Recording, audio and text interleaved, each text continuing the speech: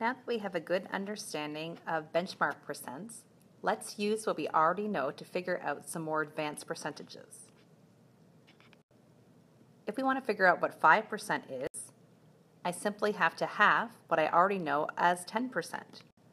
So for example, if I was looking for 5% of 72, I know that 10% of 72 is 72 tenths, or 7 and 2 tenths. And to find 5%, I just halve that. So 5% would be 3 and 6 tenths.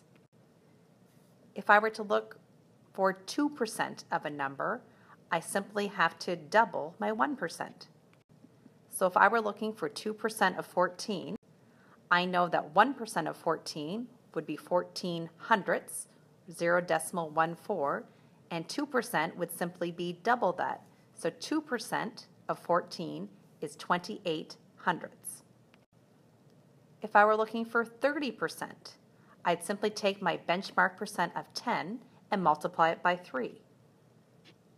In this example, what is 30% of 90? Well, I know that 10% of 90 is 90 over 10, or 90 tenths, which is the same thing as 9 wholes, and I simply have to take that 10%, which was 9, and multiply it by 3. So my answer in the red circle is 27.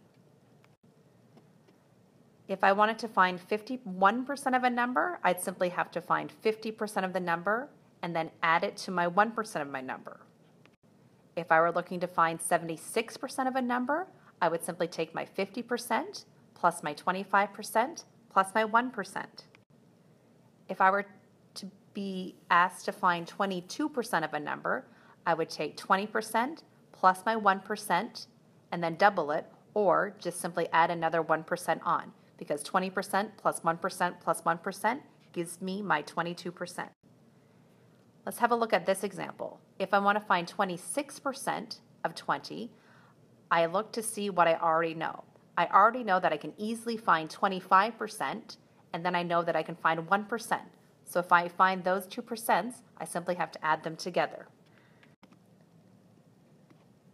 Now, as you can see, I found 25% of 20, which is 5, and 1% of 20, which is 20 hundredths, otherwise known as 20 hundredths in the circle here.